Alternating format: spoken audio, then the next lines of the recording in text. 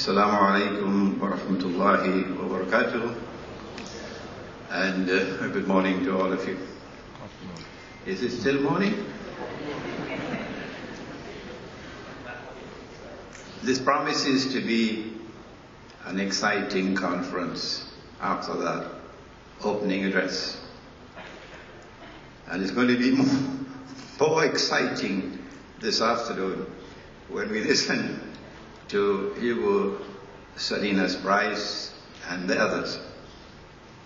I thought that we had concluded our effort to define money, but Bill Steele has reopened the subject this morning in a very daring way.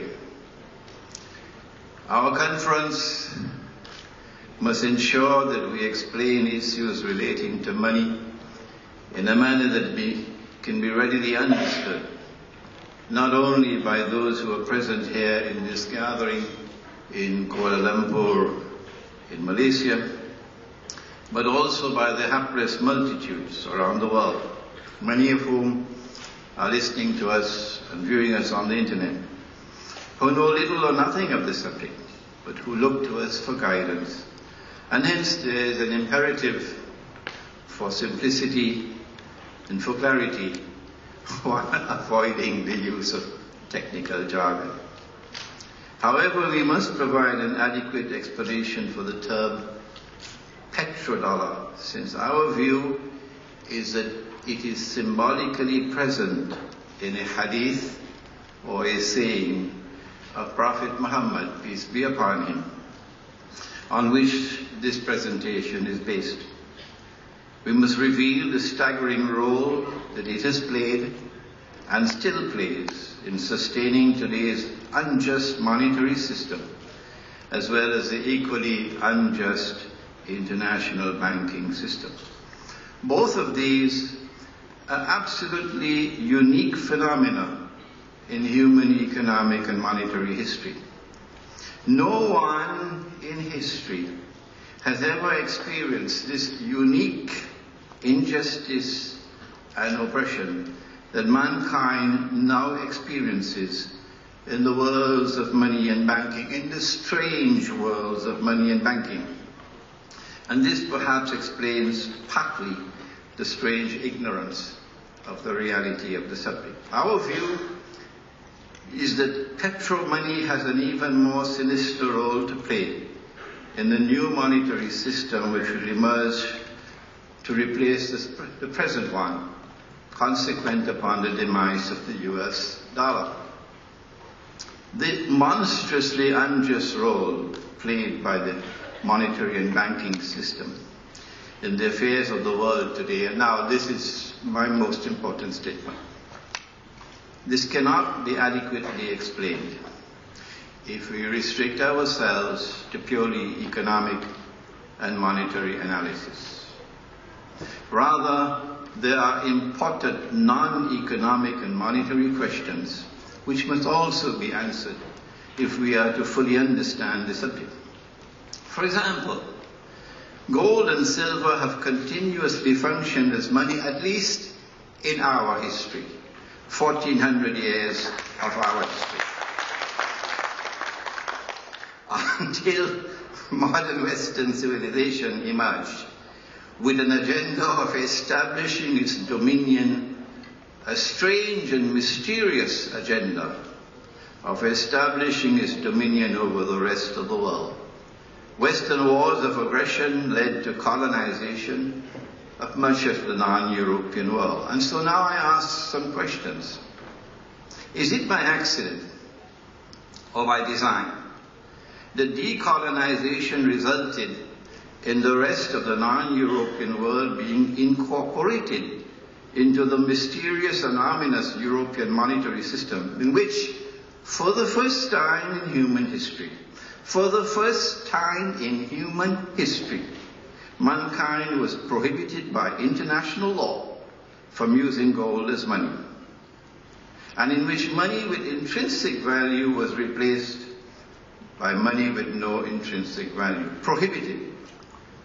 Is it by accident or by design that the new European monetary system supported a European-comprised banking system which together operated in such wise that they and their clients grew incredibly wealthy while the rest of the world was imprisoned in increasing poverty and destitution.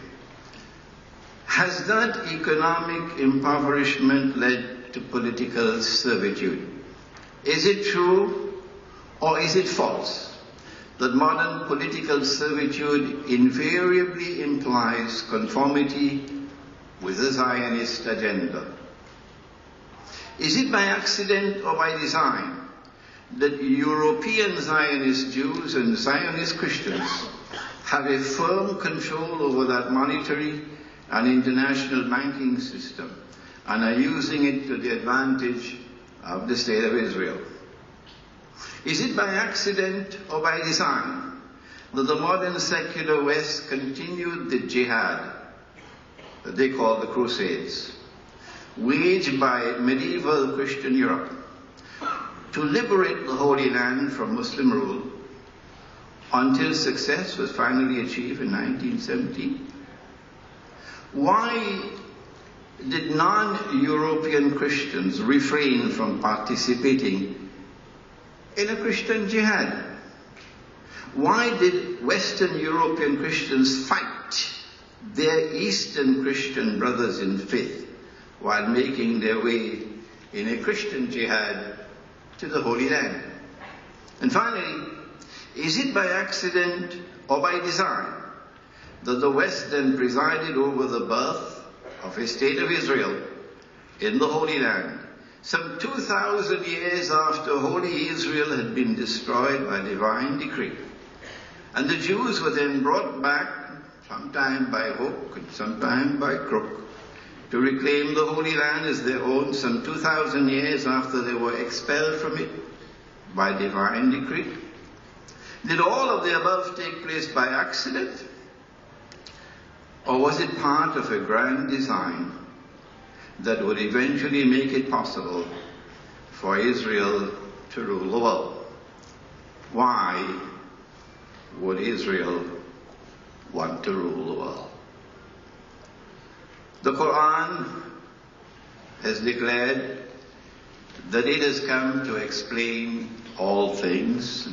Surah Al-Ma'idah, Surah number 16, verse 89. And we have some of our books, Jerusalem and the Quran, the gold dinar and silver dirham, Islam and the future of money, in which we have turned to the Quran and turned to the Hadith to try to provide answers to these questions. And what these answers indicate is that there is an eschatological dimension to the subject of contemporary world affairs, which is absolutely indispensable for proper understanding of the subjects of money and of banking. And at the heart of that explanation is the return of the true Messiah, Jesus, the Son of Mary. Peace and blessings of Allah be upon them both, who when he returns will rule the world from Jerusalem. And at the heart of that explanation is the advent of a false Messiah who will attempt, prior to the return of the true Messiah, to impersonate the true Messiah. If he is to successfully impersonate him, he would have to do the following. Number one, liberate the Holy Land for the Jews. He's already done that. Number two, bring the Jews back to the Holy Land to reclaim it as their own. He's already done that. Number three, restore a state of Israel in the Holy Land and deceive the Jews into embracing it as Holy Israel. He's already done that.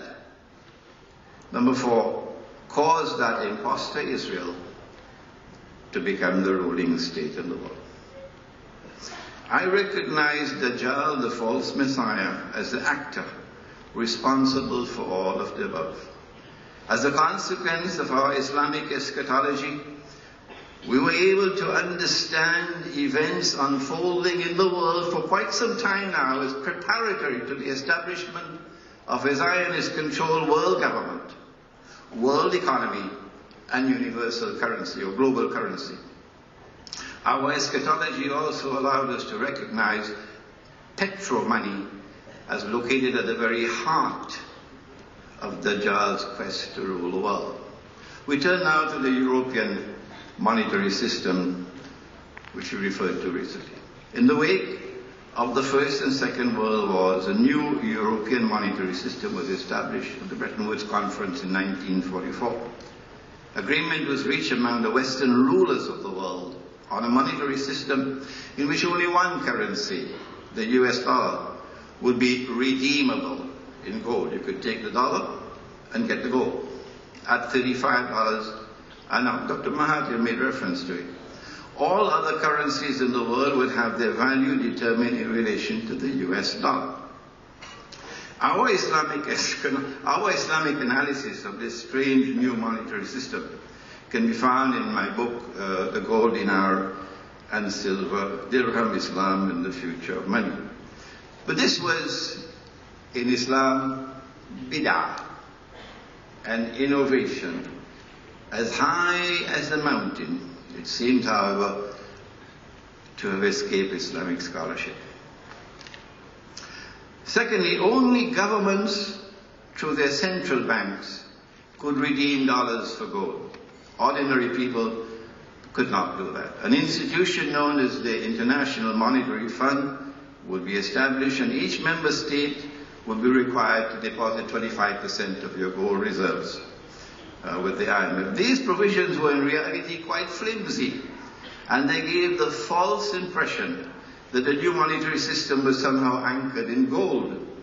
In fact, the gold that was deposited with the IMF functioned merely as a means through which state could seek loans on interest from the IMF. But more importantly, to the extent that the member state faithfully complied with the requirement of depositing that gold, the IMF would know the extent of gold reserves of each country in the world. This was further assured through the requirement that member states must report to the fund all sales and purchases of gold. What was not disclosed was that the US dollar would remain redeemable in gold only for as long as it was convenient for the US government to honor that obligation. What was not disclosed was that the US dollar would remain redeemable in gold only for as long as it was convenient for the US government to honor that obligation. Just as ominous was the other possibility that the US government could renege on its legal obligation to redeem dollars for gold, it could also refuse to repatriate the 25% of gold that it had stored. Let us pause for a moment to remind those who are unaware that the US government has already abandoned its legal obligation to redeem dollars for gold, and now refuses to even audit the gold belonging to the rest of the world that is stored in the United States of America. Strangely and mysteriously, the use of gold as money was prohibited in the Articles of Agreement of the IMF. Nowhere was an explanation offered for this strange prohibition, and conveniently so. No one asked for an explanation, not even the scholars of Islam. What are the likely reasons why the Articles of Agreement of the IMF prohibited the use of gold as money? I'm venturing to offer an answer. Number one, to prevent the possibility that gold used as money could challenge and could cause a collapse of the bogus paper money monetary system. Number two, to ensure that gold belonging to the rest of the world but stored in the United States would remain undisturbed in US territory until the time arrives when the monetary system of paper money collapses. The world then returns to gold as money, as it's coming. At that time, the legal prohibition for the use of gold as money would be removed. And the gold stored with the Zionist owned and controlled Federal Reserve Bank in New York would then be secretly and illegally transferred to Israel. That transfer, in fact, may already have taken place. And so the Israel rule over the world of money would remain unchallenged and unchallengeable. The gold stored in the United States will remain largely undisturbed, since there have been no reason for a member state to seek repatriation of its gold. What would you do with the gold? You can't use it as money. And number three, once the member states of the IMF had deposited 25% of their gold reserves with the IMF, and member states had begun to take IMF loans that were secured by that gold, it would then be possible to encourage them to store more and more of their gold reserves with the IMF. And if they held on to their gold, they could not use them in any way. And so the provision of the Articles of Agreement prohibiting the use of gold as money opened the way for the United States to eventually be entrusted with the storage of most of the gold reserves in the world. Excuse me.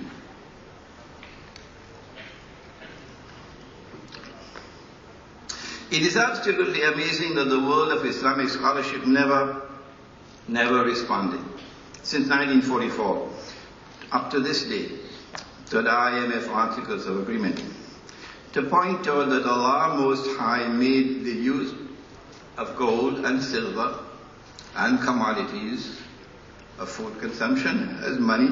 He made them halal. Gold and silver and articles of food consumption as money. He made it halal. And if you make haram what Allah made halal, if you make haram what Allah made halal, then according to the Quran, that is blasphemy. That's shirk.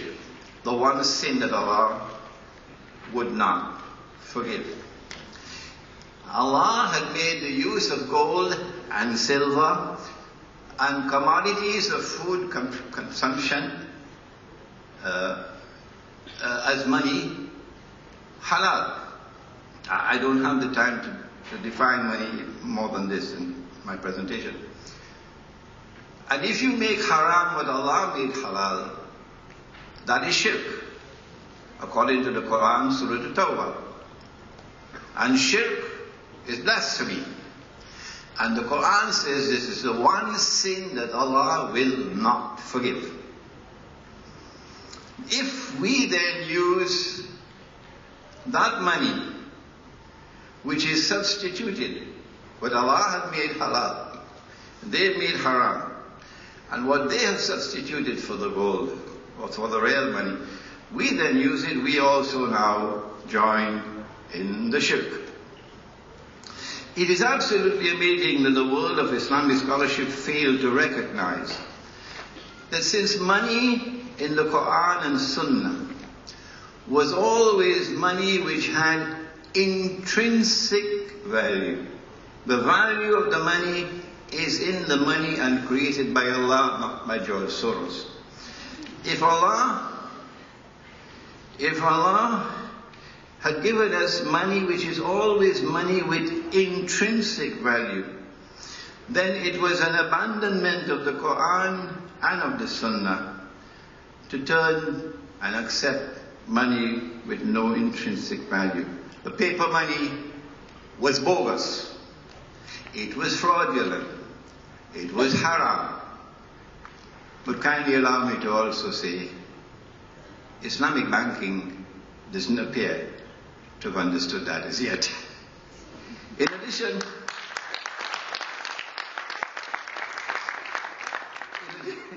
addition, one of the most important functions of the IMF was to provide loans on interest.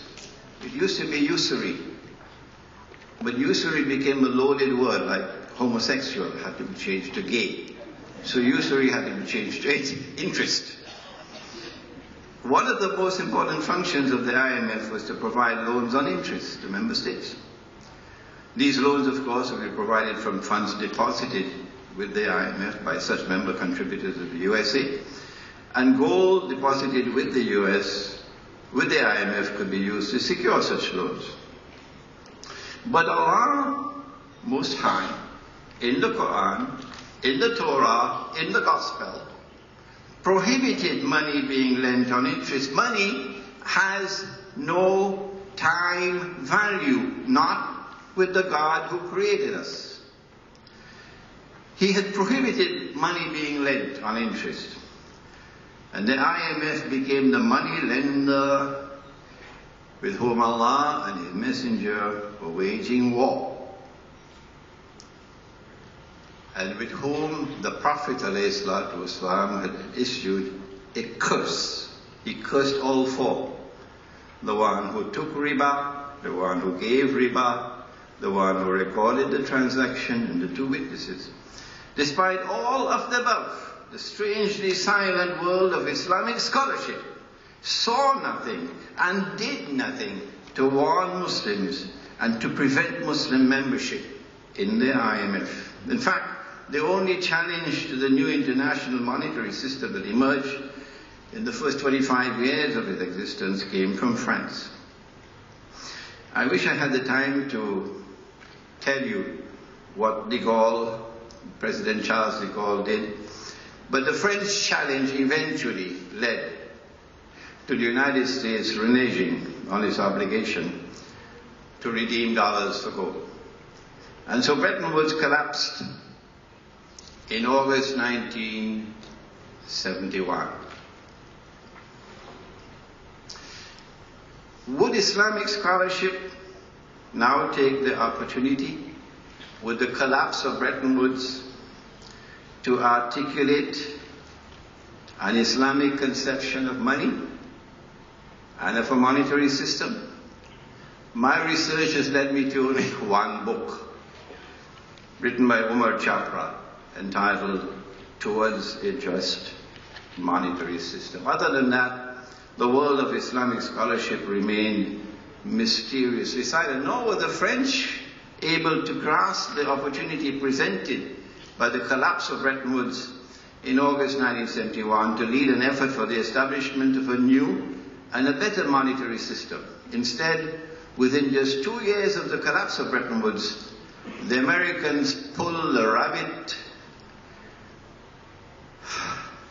Within 2 years of the collapse of Bretton Woods, the Americans pulled the rabbit out of the bag and stunned the world in the wake of the October 1973 Arab-Israeli war and the simultaneous Arab oil embargo on the United States, with the surreptitious establishment of a stunningly cunning petrodollar monetary system. What was that system? Before we turn to it, let us quote the hadith of Prophet Muhammad ﷺ, on which this paper is based. The Prophet said, Allah's blessings be upon him, that among the signs of the last day is that the river Euphrates would uncover a mountain of gold. He said that people would fight for that gold, and 99 out of every 100 would be killed. But each one of them would expect to be the one in 100 who would survive. He went on to warn that whoever is present at that time should not take of that gold. Sahih Bukhari. The river Euphrates did uncover a mountain of gold less than 100 years ago. It was black gold, namely oil. And there have been constant wars, one after the other since that time, for control over that black gold. We'll explain in a moment how the petrodollar came into being when an ocean of oil commenced functioning as a mountain of gold in a new petrodollar monetary system. However, the world still has to experience such wars over which 99 out of every 100 would be killed, meaning wars with such weapons of mass destruction, which would cause such colossal deaths. It is unclear whether those wars over the mountain of gold would culminate in the Malhama, or the Great War prophesied by the Prophet. Such a great war would substantially reduce the human population in the world, and then tiny Israel would have far less difficulty in ruling the world. Our view is that we were prohibited from taking any of that mountain of gold, because that monetary system in which oil will now be used as gold would function as an instrument for the enslavement of mankind. To the extent that we used it, we would eventually be enslaved. And now the road to the petrodollar. There's evidence which strongly suggests that the Arab-Israeli War of 1973 was stage-managed. It led to the Arab-Israeli War and the oil boycott of the United States. It led to the spectacular rise in the price of oil from $3 a barrel to $12 a barrel, 400% rise in the price of oil. The spectacular rise in the price of oil not only benefited the American and British-owned oil companies, but also, more importantly, the largely Arab oil-producing countries. The windfall in Arab oil revenues created an opportunity that was cleverly exploited by the United States to seek to replace a monetary system based on gold, or superficially based in gold, as Bretton Woods, with a new one based on oil. In other words, the Americans wanted oil to function as gold in a new petro-monetary system. Henry Kissinger, the American Secretary of State, successfully negotiated with Saudi Arabia's King Faisal an agreement requiring oil to be sold for only US dollars. Saudi Arabia then persuaded the other Arabs to join, and that's the birth of the petrodollar. Excuse me.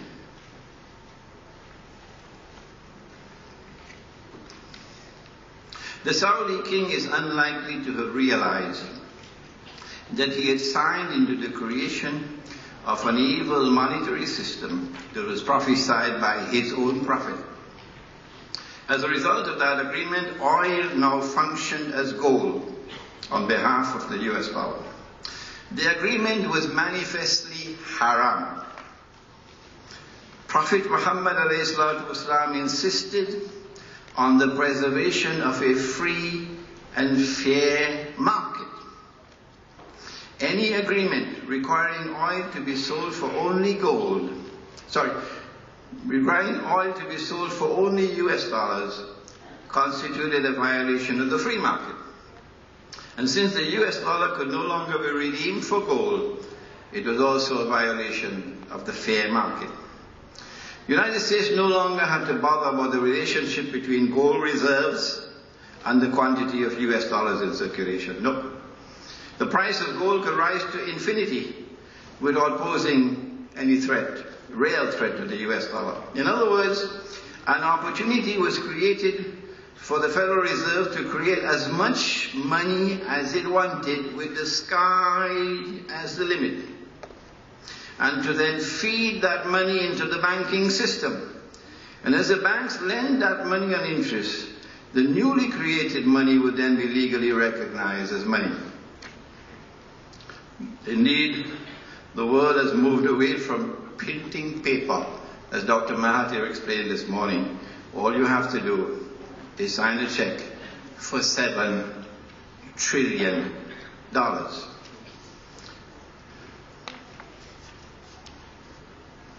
Kissinger also got agreement that windfall profits that would now come to the Arab oil producing states from the ever rising price of oil consequent upon the ever falling value of the dollar would be invested in Western banks in what common people recognize as fixed deposits. They would invest in their petrodollars in US Treasury bonds, for example. And so petrodollars would transform them into moneylenders on interest. I suspect that the quid pro quo for this agreement was a secret defense treaty in which the United States guaranteed the security of the state of Saudi Arabia. We are now located at that moment in the historic process, when from our eschatological perspective, Dajjal is about to transit to the third and final stage of his mission. And you read Jerusalem in the Quran, you'll understand what I'm talking about here. In the first stage of his mission, about which the Prophet ﷺ had spoken, the world experienced the emergence of Pax Britannica, with the sterling pound emerging as an international currency. That didn't happen by accident. In stage 2, Pax Americana replaced Pax Britannica, and the US dollar replaced the sterling pound as the international currency. This is not by accident. And our view, expressed in Jerusalem in the Quran, which was published in 2002, is that Pax Judaica will replace Pax America, and a new international currency will replace the US dollar. We do not know whether that new international currency would be the Israeli shekel or the bankor, or whether the Zionist bankers will coin a new name for electronic money. Whatever be the name of that new international currency or global money that would succeed the US dollar, it should be clear that it will be based on the same petro-money foundation as the petrodollar. This would not be possible without an alliance between Israel and the Arab oil-producing states, Saudi Arabia in particular.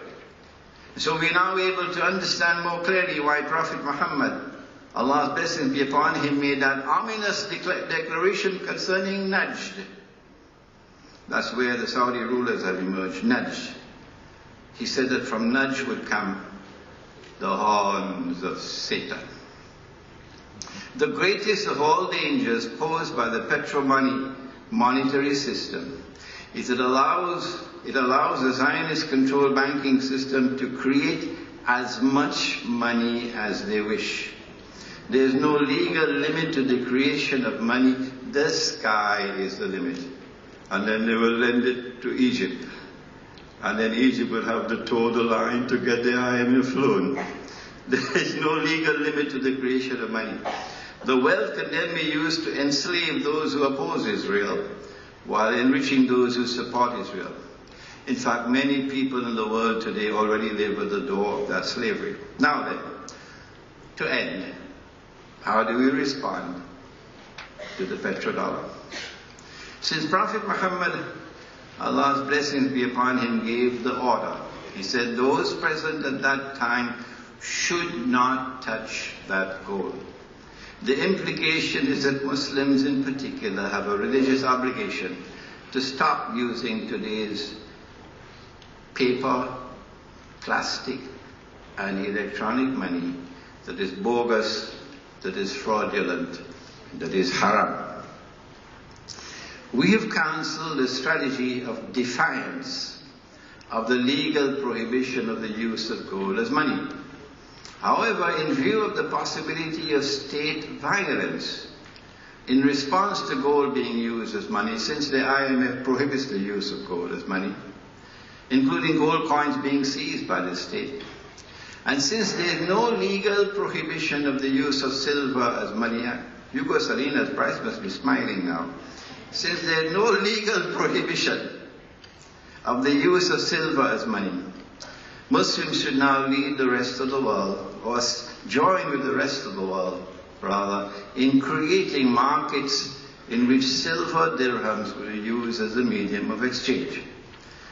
Whether it's the actual coin, an electronic coin, can be debated later. The point is returning to real money.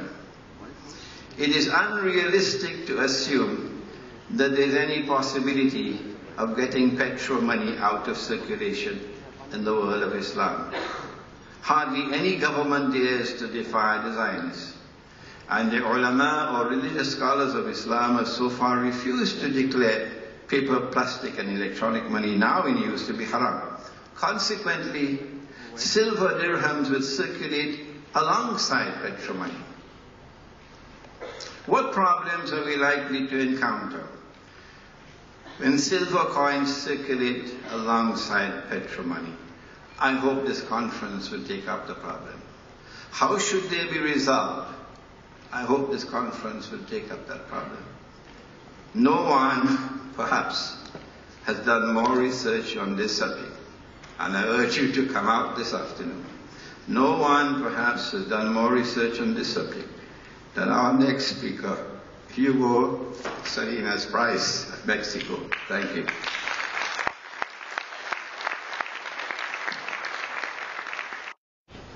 I'd like to, first of all, give my thanks to Professor Dr. Ahmed Kamil, the convener, organizer of this conference, and to Mr. Shirazdeen Adam Shah, the chairman of the organizing committee, for having thought of inviting me. And also I must express my appreciation and thanks to Sheikh Imran Hosein, because I think it was his recommendation that led Mr. Shirazdeen to invite me to address you.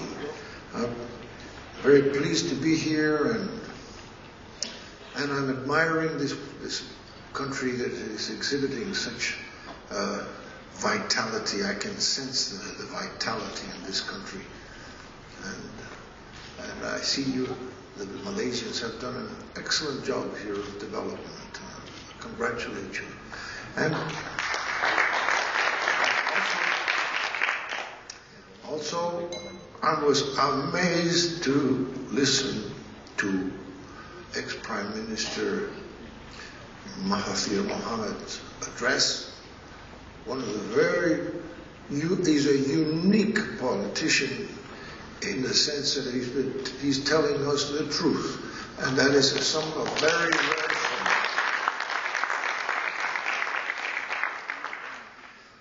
thing. It was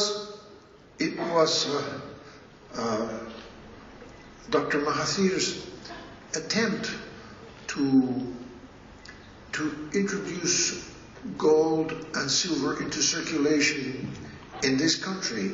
A news that reached me in Mexico only in a fragmentary way. I didn't know exactly what he was trying to do, so and I still don't know exactly what he was trying to do. But the news reached me that he was trying to introduce gold and silver into circulation in Malaysia. And this is exactly the theme of the things that I have been thinking about and writing about since 1997, more or less, last 15 years. And I tried to contact Dr. Mahathir, and I even went to the Malaysian ambassador and gave him a package of writings and articles to forward to Dr. Mahathir, but I never. He was undoubtedly a person of his standing receives such piles of mail from all over that he can't attend to everything. So it was a real pleasure to be able to see Dr. Mahathir. I was not able to speak with him, but at least to see him, to shake his hand, and to listen to his words of wisdom. And I have given to him this little booklet, which I have brought from Mexico, 1,000 copies, and for you, so each one of you can have one when I'm through in 45 minutes, because I don't want you reading while I'm speaking. But here are some thoughts that I have put in this pamphlet, and it's also accompanied with a little diskette so that you can put this all on your computer and forward it around and comment it if you want. And here are several chapters. The silver dirham in circulation in Malaysia. 2. How to insert the dirham into a fiat monetary system. That's the crux. Method to calculate the monetary value of the dirham. The silver dirham and the banking system. The supply of silver. Reasons for introducing the silver dirham. The failure, this is just an annex, sort of philosophical annex, which is the title is The Failure of Mechanistic Economics. And so that's the contents of this little booklet. So, to begin with, let's go back to 1940. Now, I was born in 1932, but I was born in 32. Now, I know nothing about what Malaysia was like in 1940, except perhaps the Japanese were already here. I don't know if they were here or not, but they weren't here. They were on their way. But I would be surprised if there weren't silver circulating in Malaysia in 1940. It would not surprise me at all. As a matter of fact, you know, the Mexican silver came to the Far East through a ship which used to sail from Acapulco, Mexico, across the Pacific, touching Guam and going on to Manila and unloading its cargo of tens of thousands of pieces of 8, which made their way afterwards into China and all parts of Southeast Asia. And that trade went on for some 200 years until the independence came. Well, independence in a sense, because we became independent of one power, but we became dependent on another power. So that was our independence, and a relative term. Anyway, the whole world in 1940, silver was in use all over the world as a currency for small denominations. And at that time, we had in Mexico, when I was growing up, this was a peso. This is a 1 peso coin, which circulated from 1920 to 1945. And you know, during this time, the price of silver went up and down. Now, this coin never had a full 1 peso worth of silver in it. When it was first coined, it had only about 48 centavos of silver in pesos. In other words, 48% of the value of the coin was as silver, and the rest was seigniorage for the central bank. And the price of silver went down to as far as about 32 centavos in the depths of the Depression, and that never affected the use of the coin. Nobody ever returned this coin to the treasury for redemption, because nobody thought that it was necessary. It was immaterial to people that the price of silver had gone down. And many people saved these, because afterwards, when the price of silver rose, this coin went out of circulation. And truckloads and truckloads and truckloads of these coins were sent off to be melted down, because the bullion silver was worth more than the coins, because they had a stamped value which says 1 peso on them. In the course of those 25 years, there were 468 million of these coins were minted and put into the hands of the people. Now you have a similar case with this $50 coin, which was minted in 1951. And this coin never had 50 cents worth of silver in it. And silver even went down in value from 1951. I think it even went down somewhat before rising. And again, the same thing happened as to the peso. By 1965, the value of the silver in this coin, this United States $50, the value of the silver in this coin was worth more than 50 cents. And so also large numbers of these coins were melted down. I mention all of this because this is part of how It forms part of the system for reintroducing silver into circulation in this country. It can be done by taking the value of silver, whatever the size of the coin. I'm proposing a 3-gram coin, but it can be 2.9 grams, or it can be 3.2, or whatever you want. Or you can have a larger coin. The system is what is important. You take the value of the silver in ringgits. You add the cost of minting in ringgits. Add the two together. Give it, multiply by a number which will give the central bank or the treasury a seigniorage. I propose 10%. So you multiply by 1.1. Again, this is optional. You can have 1.5. You can double the value of the silver in turning the coin into money. But I propose 10%. And then when you have multiplied the cost of the silver plus the cost of minting by 1.1, you round out the figure to a round number which the people can remember. And that is the way that silver can be monetized and put into circulation. Why is it necessary to do this? Because it used to be in the 19th century that what was important for the use of a coin as money was important to know the weight of silver.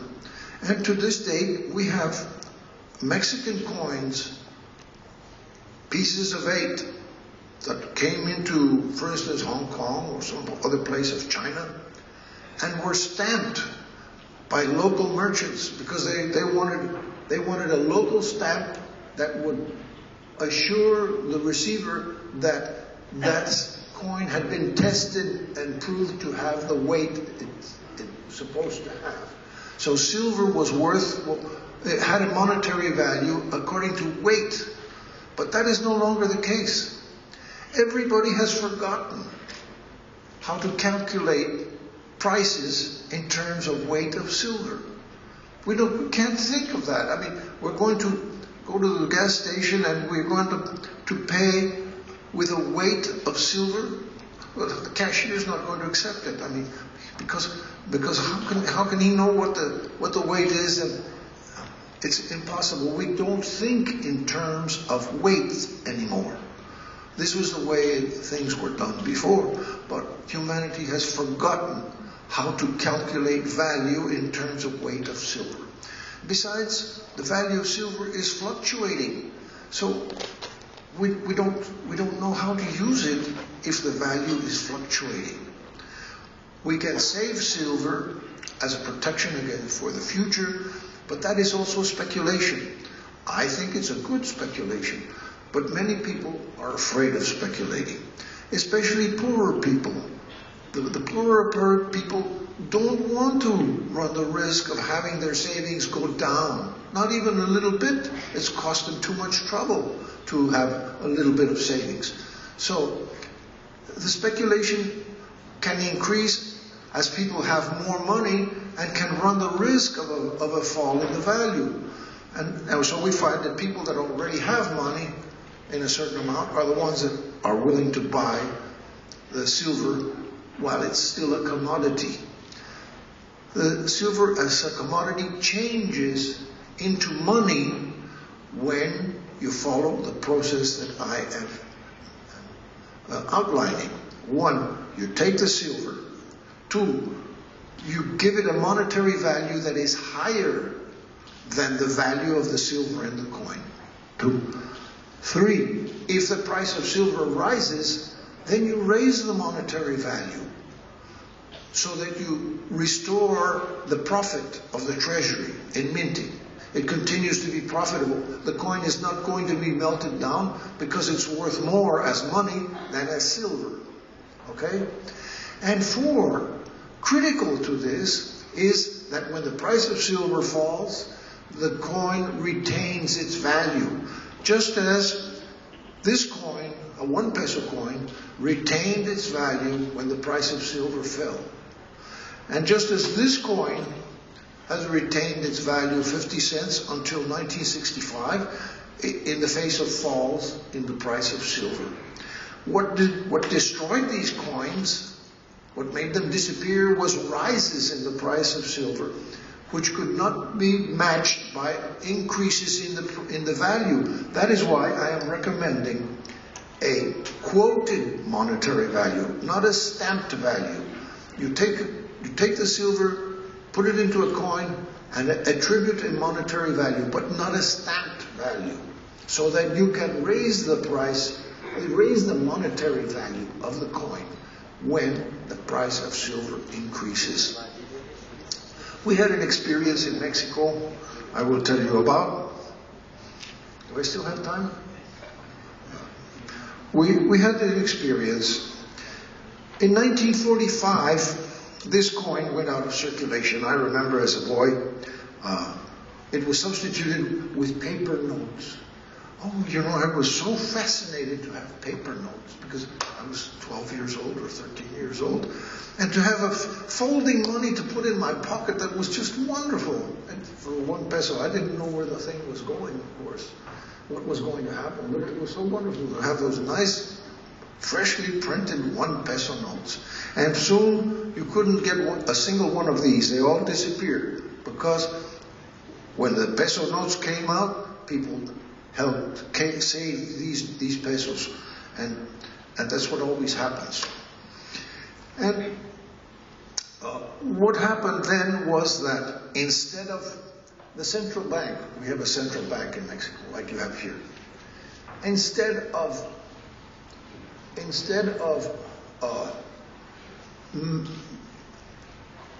being able to raise the monetary value of this coin, which they couldn't do because it says 1 peso, well, they had to go out of the circulation. And they minted a new coin with less silver. So you see, the central bank recognized the increase in the value of silver by reducing the amount of silver in the coin. Now, what I'm proposing is keep the silver in the coin and make it circulate permanently, so you don't have to ever send this. No one will ever have the temptation to send the coin to the refinery for melting down. But that can only be done if you can alter the quoted monetary value. I hope that has been made clear. And the process of reducing the amount of silver in the coin went on for several years. Now, the original pieces of 8, which were minted in Mexico by the Spaniards for the King of Spain, contained about 24 grams of silver. And by the way, the Mexican pieces of 8, minted for the King of Spain, of course, was the coin that was used as a model for the US silver dollar. If you look it up, you will see that the definition of the US dollar is about 24 grams, because Thomas Jefferson had several different pieces of 8 examined, and he found that the average weight of silver in it was 24 grams, and that became the US dollar, with different features but the same amount of silver as the Spanish coin, which was the world's dollar at the time, was the Spanish silver pieces of 8 minted in Mexico. Well, anyway, when my father was born in 1907, those were still, the coin was no longer, had the symbols of the King of Spain, they all had the symbols of Mexico. And it was no longer called a piece of 8, it was called a peso. Peso means weight, because you see the coin had the same weight, so they called it a peso because it had the weight of the original coin of the King of Spain. And in 1907, when my father was born, the doctor was paid with the same money that was in use in Mexico since 1535. So a remarkable period of stability because we were ruled by a king. And I'm in favor of kings, if they are good kings. Sometimes. That's a rather tepid applause. But anyway, thank you. No, I don't believe too much in a democratic system.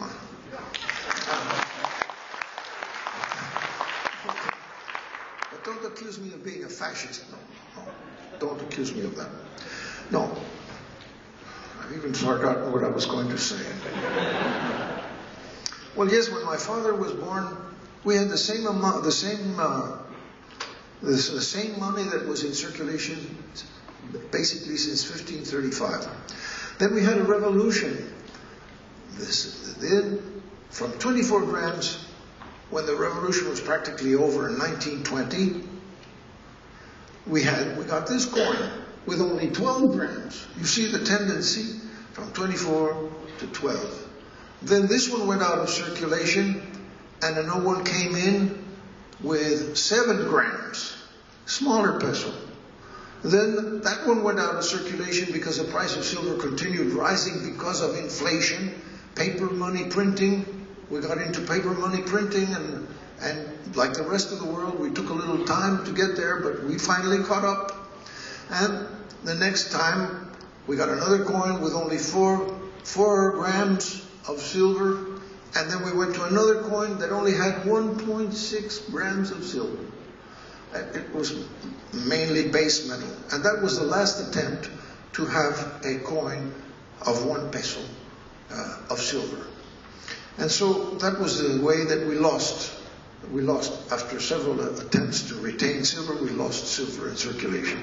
But we can get it back, and I think we could get it back in permanent form, just like you could. And that's why I've been proposing, I propose in this little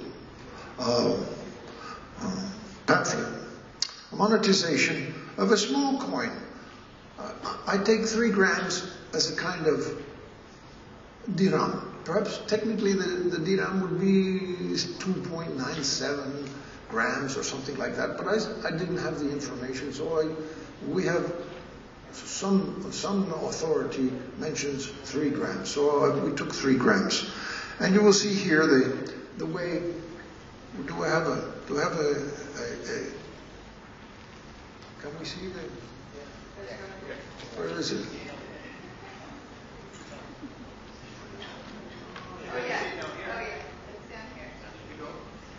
More.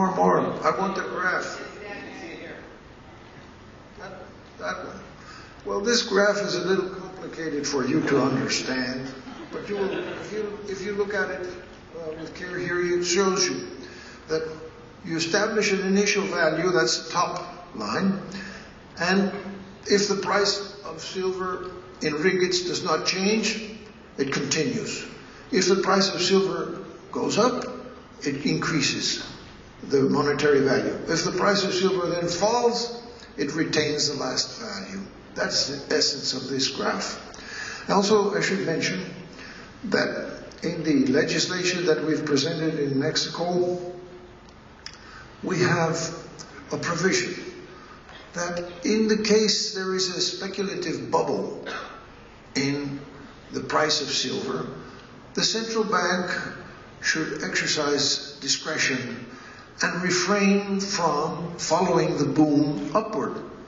And I think, I haven't mentioned this before, but I'll mention it now, that there is such a thing as a 200-day moving average.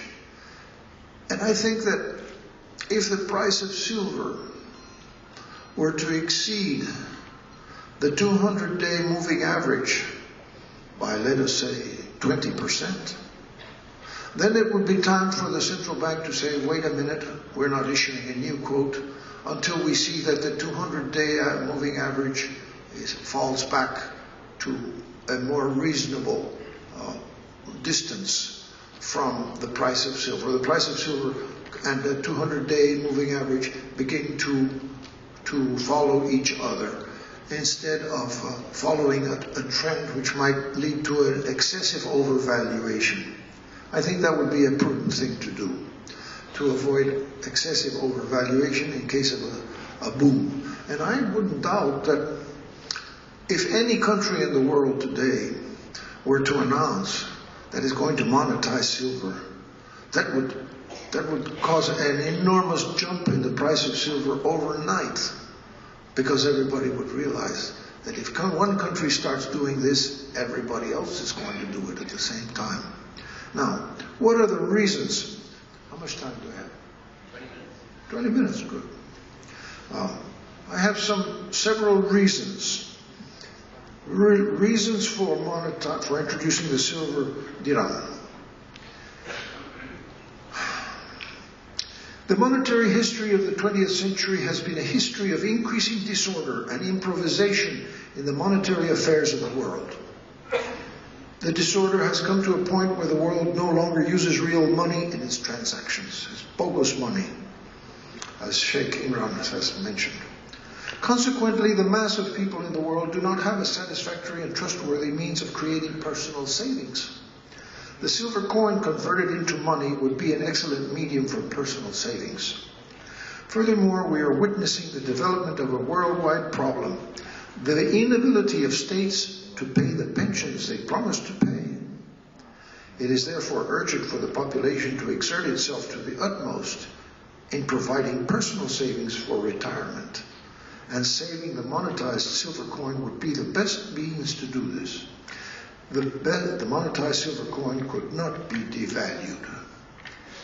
There are several reasons, in my view, that make the monetization of silver an attractive and feasible measure for Malaysia. One, the religious reason. This silver coin of 3 grams plus 0.27 grams of copper to provide hardness is a silver coin prescribed by Islamic Sharia law. Unless I am mistaken. I hope I'm not saying so. It is entirely fitting for a nation which incorporates such a large number of Muslims to have such a coin for their savings and for commerce. Because the coin, which would be about this size, you see, it would be a really small coin, could be used as money. For any emergency, it is immediately liquid, but people are not going to use it because they're going to use paper for all payments, because that is human nature.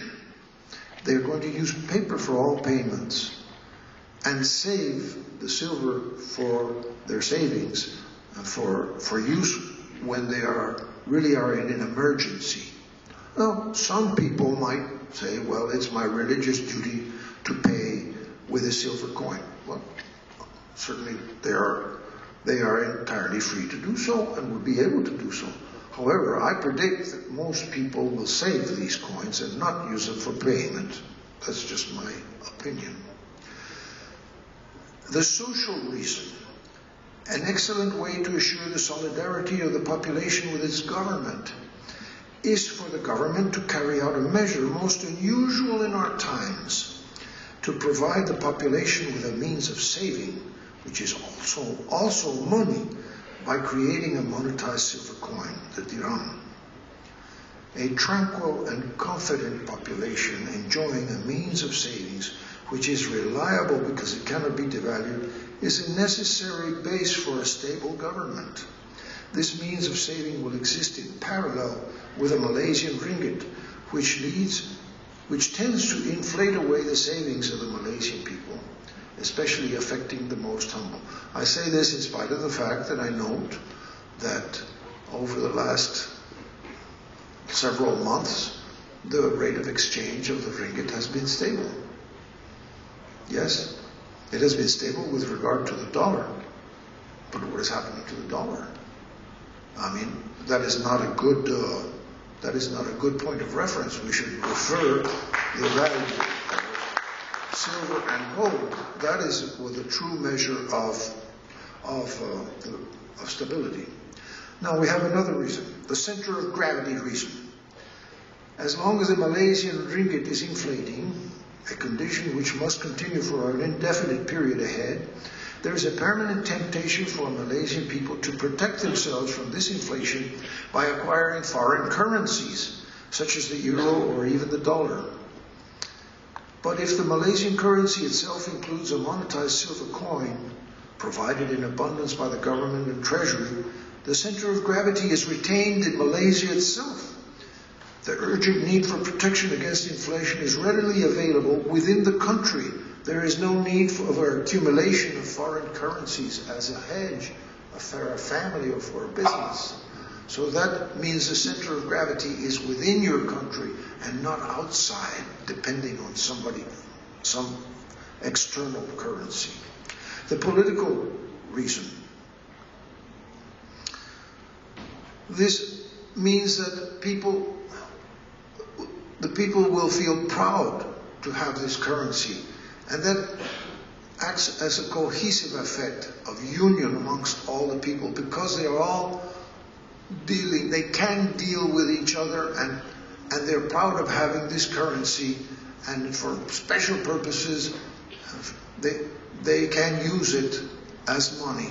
They are proud of their savings and proud of their independence of themselves and of their country on others, because the silver coin gives you personal security, personal assurance of yourself. You don't have to rely on the money produced by a banking system of any part of the world. You have your own reserves. If some countries today their banks are asking for their gold to be returned, like Hugo Chavez in Venezuela is asked for his gold and he took it back to his country. Why shouldn't individuals have their reserves? Only governments? Only central banks? What about individuals? We're the ones that exist, you know. A central bank has no existence.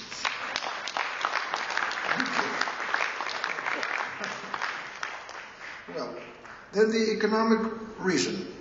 An economy built upon money which has no intrinsic value is an unstable economy, and we're seeing this.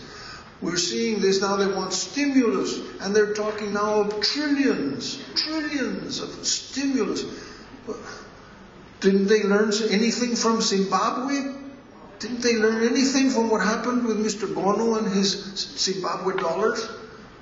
I mean, we're doing exactly the same thing, and we're repeating the same mistakes of the French Revolution from 1790 to 1797, actually annihilated the French economy by printing up money and increasing amounts, because the amount printed always was insufficient. First it gave a good effect, and then things returned to their previous stagnation. So they printed more, and the same effect. In other words, stimulus, until in the French Revolution, finally, everybody, the common people were the ones that ended up with the stimulus money worth nothing, whereas the smarter people who had taken advantage had bought properties and objects and houses and things of value and given them and paid for them with papers, because they knew where the thing was going to end. So this is totally unjust, a totally Riba situation. So stability can only be built upon real money. The introduction of the monetary silver dirham is only the first step in the direction of stability, but the economy will begin to reap benefits immediately. The monetized silver dirham is a step towards reality as the basis for human interaction. The process of providing this real money to the population of Malaysia will take a generation, as it is gradually placed in circulation in parallel with the fiduciary ringgit. Now, it could also, let's see, what is my current, I want to mention that in Mexico, We have a bank that goes by the name of Banco Azteca, which has established custody accounts for silver, for one single type of coin, 1 ounce Libertad coin, Liberty coin, 1 ounce pure silver coin. And some people have taken advantage of this, not too many, but some people have taken advantage of this system of safekeeping their coins under the custody of the bank. But the person, the individual still owns those coins. They are only being warehoused by the bank for the individual. Now, if the coin were monetized, those custody accounts would have a known monetary value and could provide an excellent collateral for loans which the owner might want to take out. Some are against this system, but others may not be against this system. I'm not going to issue an opinion as a foreigner, and I'm not an Islamic. I defer to Sheikh Imran. But there are people who would find it useful to be able to mobilize their silver coins and obtain ringgits for use in some business endeavor without having to sell their silver. They can still retain the property of the silver, but use it as collateral for loans in ringgit. And this would be a good thing for a banking system that is presently creating loans out of nothing. Because here, as more and more people have custody accounts, and more people are using them as collateral, that elevates the quality of the bank, because the bank is lending against deposits, previous deposits, not creating money out of thin air. It's using previous deposits as collateral. That is very healthy for the economy. That first comes savings, then comes credit. First, today all we read in the Straits Times is more credit, more credit. Everybody wants more credit. This is wrong. We have to start in the world, the whole world. First, save. That was always the elementary lesson of parents to their children. You must learn to save. You must learn to save. But, of course, if we're going to have to save papers which are worth nothing after 4 or 5 years, well, how are you going to teach your children to save? This happened to my children. They saved their copper coins when they had some value, and then when they've grown up, they have a kilo of copper coins. What good was the savings? I mean, only the idea of saving. So, this is what I'm proposing. And do I have some time? 2 minutes. Well, I will say goodbye.